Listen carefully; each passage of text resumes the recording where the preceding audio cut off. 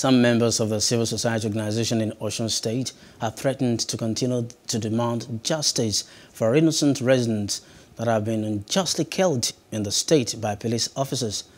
The group vowed to mobilize youth to begin another round of protest if extrajudicial killings continue in the state.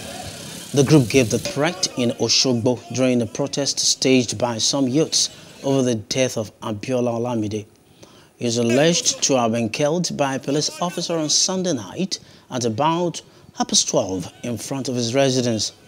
The group blocked all motor routes at the newly constructed Olaya flyover in the capital city, preventing human and vehicular movements.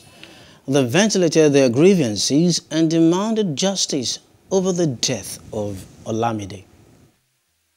We put it on record that those two young men, Matthew and Abiola, they were never armed robbers. Yes. One of them has a shop right at Olaya here. Yes. They are innocent citizens of this country whose house were burgled by police officers and extrajudicially killed. Some months ago, they killed a bar operator along Okeoniti.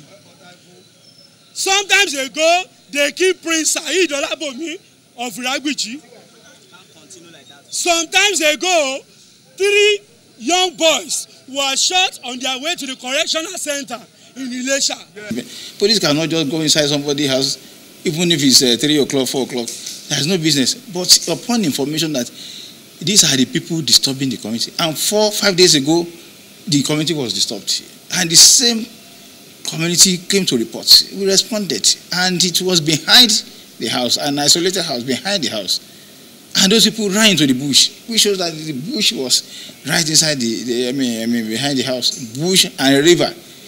Hello, hope you enjoyed the news. Please do subscribe to our YouTube channel and don't forget to hit the notification button so you get notified about fresh news updates.